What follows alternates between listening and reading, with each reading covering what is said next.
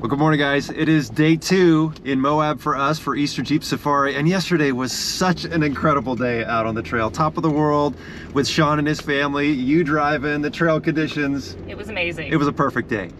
Today is Regina and I's only day to do just something for ourselves. We always block a day off for that, so we're gonna go hit a trail that neither one of us have ever done, just the two of us. But first, we're gonna head into town and go grab some breakfast.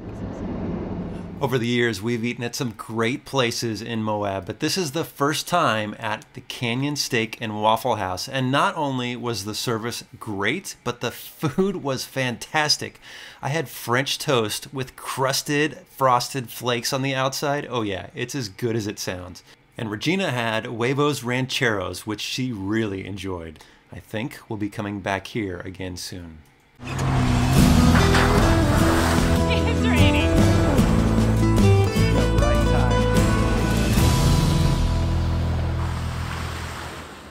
Breakfast was so good. I never would have thought that frosted flakes and crusted French toast would be that good. It was very sweet, but man, it was good. A lot of food. I did not eat it all.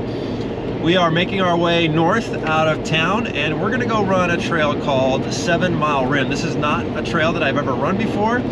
It's gonna be a little bit milder than the top of the world that we did yesterday, but still should have some pretty cool obstacles. But what I'm excited most about this trail is it's supposed to have some incredible views along the way. This should be a great afternoon out on the trail. It was about a 15-minute drive north out of town, and the trailhead is easy to find just off of Highway 191.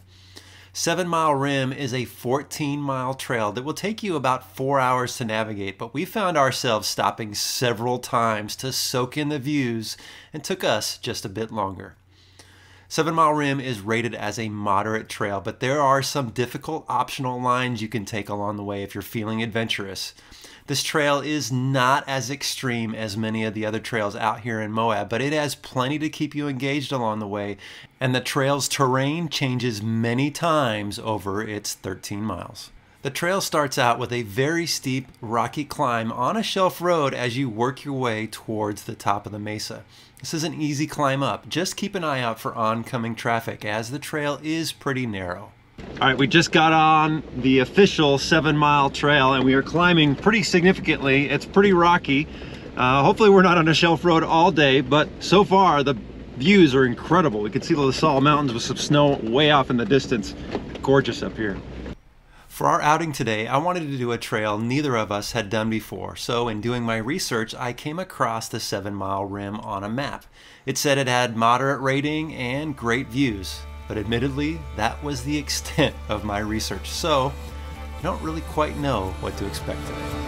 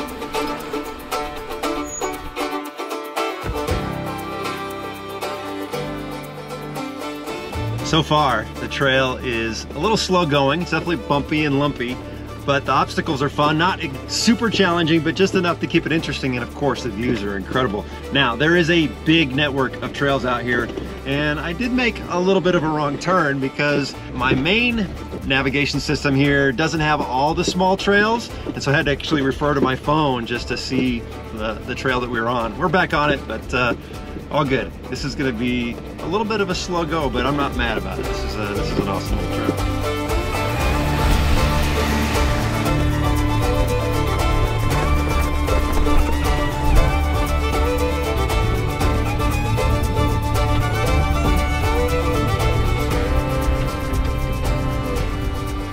so this one's pretty steep.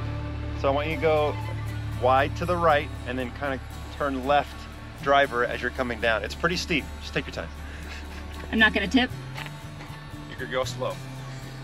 That's not inspiring.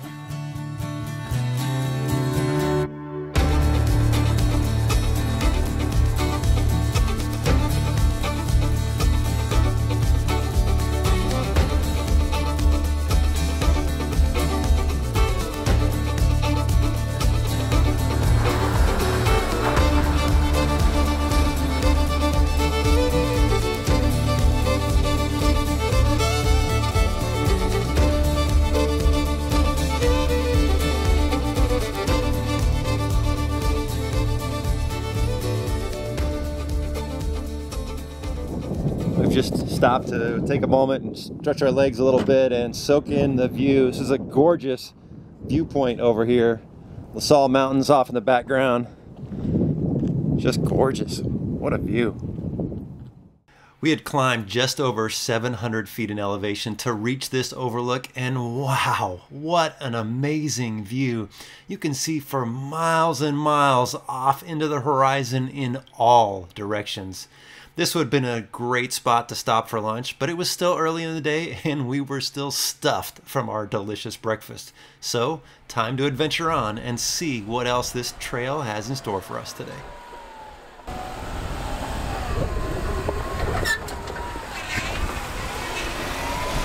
I mean, just when you think it can't get any more beautiful, you turn the corner and there's just some other spectacular geological formation that is just mind-blowing. I love, love, love this trail. It might actually now be my favorite one in Utah.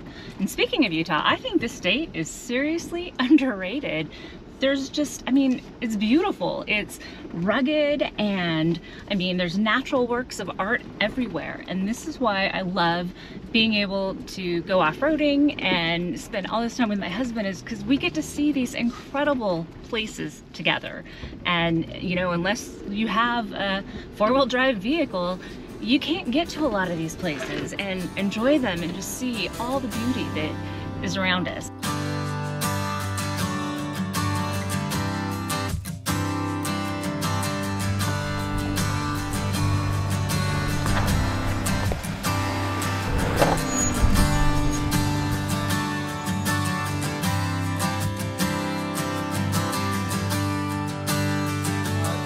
Easter Jeep Safari has started, and there's actually two groups out here. There's a group here that's going down, and there was a Toyota that was stuck at the bottom, and then there's an EJS group that's coming up the top. And so this is a cool little section, but the problem is I think we're going to be stuck here for at least the next hour, and then these guys are going pretty slow. So I think what we're going to do is there's a little bypass. We're just going to cut off a little bit of this section. Otherwise, I think we're probably going to be here way too late tonight. So sometimes that's how it is out here at Easter Jeep Safari. There's lots of people out here having fun. Now, we didn't realize it until later, but by taking this bypass, we are missing out on seeing the Uranium Arch. So, while we ended up not being stuck behind a big group for an extended period of time, we did miss out on seeing a pretty cool formation. So, just an excuse to come back. Not that I think we need one. We've come to an obstacle here. It's pretty steep, and I think it's definitely a little too steep for Regina being in a two-door. I'm gonna give it a try. We're gonna bring her around the side over there, but just something to wonder about. There's a Bronco sitting at the top here. Nobody's around, so we don't know if they decided to park and go for a hike, or if they're broken. I can say that because I was a Bronco owner. It could be broken. But there were 3 Jeeps that just came up, and they just hugged right up here, and so we're gonna give it a go. I wanna come up this nice little section right here, so we're gonna do that.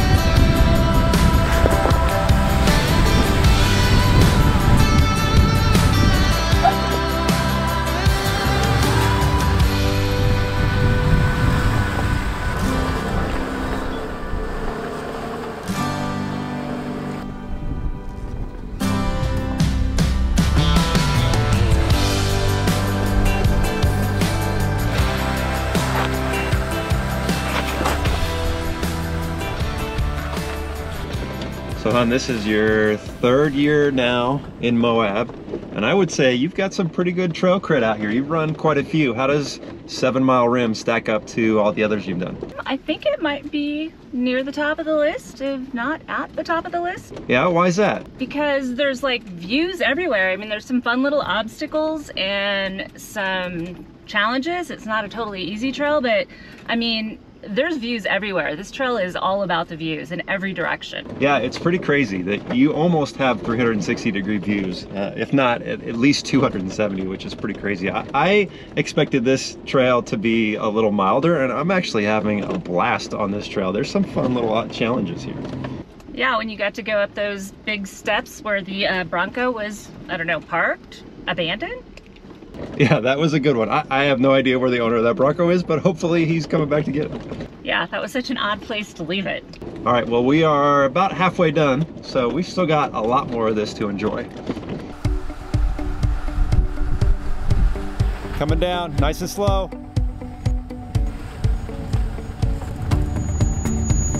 There you go, you got it.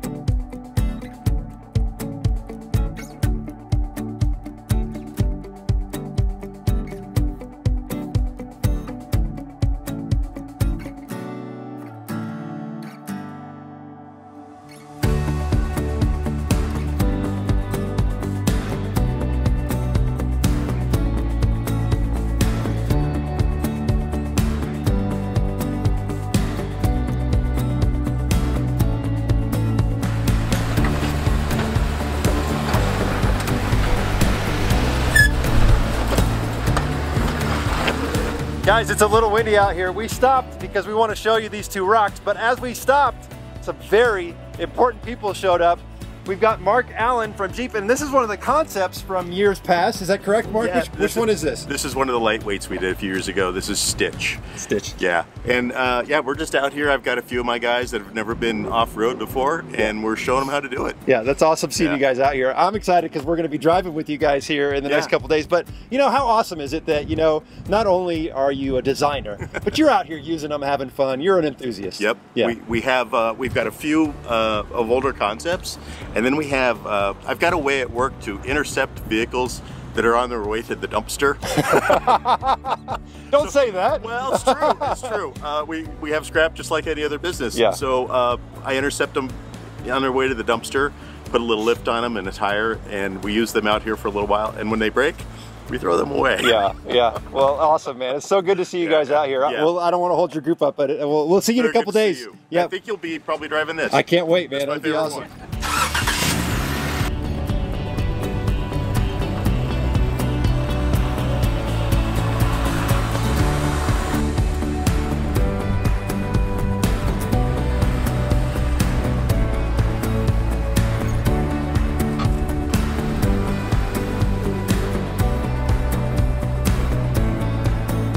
So hon, how cool was that? We stopped to check out those 2 massive rocks on either side of the trail, and along comes the Jeep crew that are getting ready to stage up here for Easter Jeep Safari, and leading the trail run was Mark Allen, the chief designer from Jeep. That's pretty cool. That was pretty cool, and I think you were pretty excited because you love all things Jeep. Yeah, it's totally cool to see them, and I'm excited that they got the concepts out here on the trail, and we're gonna get to drive those here in the next couple of days, so that's gonna be a lot of fun.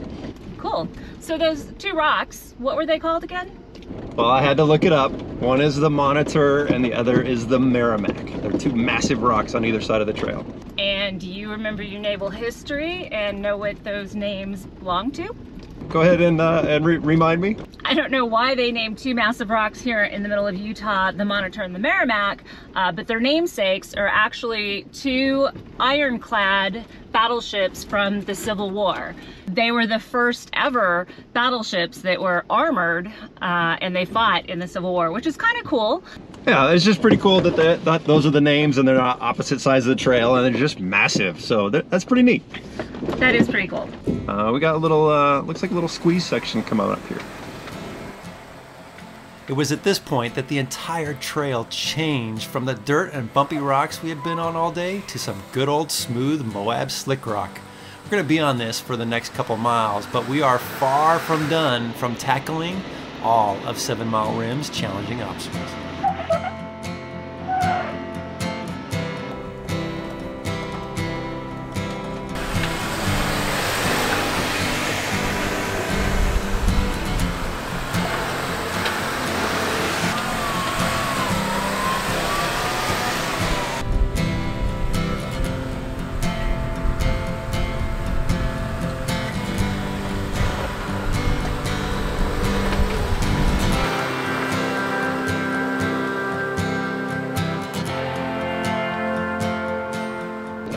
It's pretty incredible how this trail has just completely transformed. Now we are on some slick rock, still with incredible views, but the terrain is now the typical Moab slick rock, and we're cruising right along, getting a little bit off camber here and there, but gosh, I had no idea 7 Mile Rim was going to be this cool of a trail. I think this is one that we'll be doing again for sure. It definitely reminds me of Fences thing. It's crazy how the scenery's changed.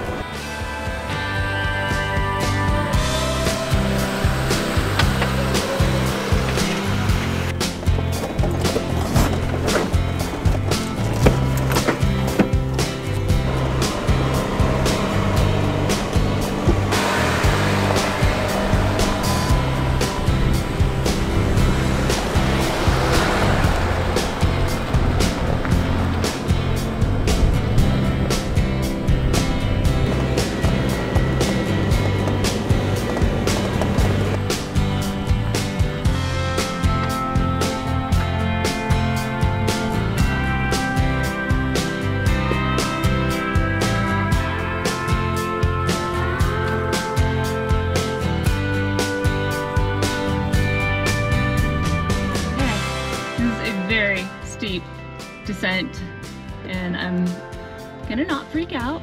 I just watched Brad do it, and he has a bigger Jeep with bigger tires and a bigger lift, and it looked a little scary to me.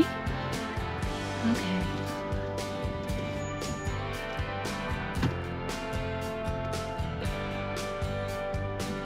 I am now first gear. Okay.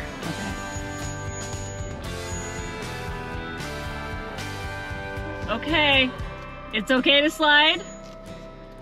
Okay, oh boy, oh boy, oh boy. Oh! Oh my God! All of my stuff just went whoosh and fell on the floor. That was scary. You got it. Okay, thank you. Thank God I have the world's best spotter. Oh my God, that was terrifying.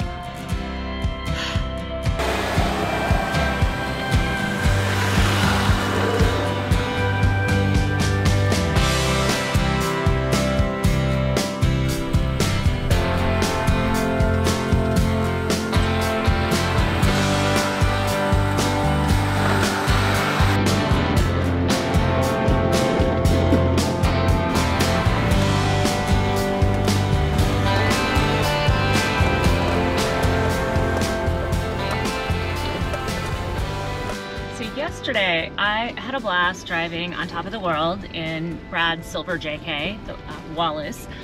It was fun being able to totally test my skills because it was a difficult trail and I've never done one that hard before. That was a lot of fun, and getting to, you know, test myself and learn how to pick lines as I'm going over obstacles was unbelievably fun, and it was a great learning experience for me because I'm, you know, still relatively new to learning the more difficult trails. You know, I'm good on easy, moderate trails, and Brad's Jeep was perfect for it. I don't know that I would have wanted to take my Jeep, even though I was dead set on bringing my little yellow two-door to begin with, because, well, it's my Jeep and I love her and I wanted to drive her, but Brad may have been right, and that it, you know, needs a lift and bigger tires before it's ready to tackle things like that, which is fine. Yeah, but it was so much fun testing myself. But today's trail is just beautiful, and I'm driving my Jeep, and I love driving my Jeep because, you know, just getting to know her better and what she's capable of and what I'm capable of when I'm driving her.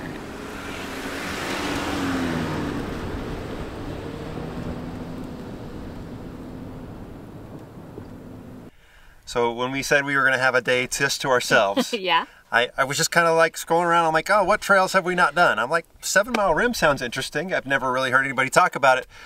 Guys, come do 7 Mile Rim in Moab. Yeah. It's absolutely worth it. Technical, scenic. So scenic. I mean, just when you think it can't get any more beautiful, you turn a corner and there's just rocks and views and sky and clouds, and it's amazing. And the terrain changed multiple times. Oh yeah. At one point it was like we were on fins and things. Yeah. It was crazy. Yeah, this trail just ranks way up there, guys. I will be doing this one again. Okay, we need to air up and go eat some dinner because it's actually a little late. Yeah. And then tomorrow's going to be fun. What are we doing tomorrow? Tomorrow we're going to go drive somebody else's Jeeps, some old concepts. Okay. The next few days in Moab were absolutely incredible, and I will leave links down below where you can follow along on the rest of our Easter Jeep Safari adventure. Be sure to check us out over at TrailRecon.com for all your off-road adventure needs. Thanks for watching.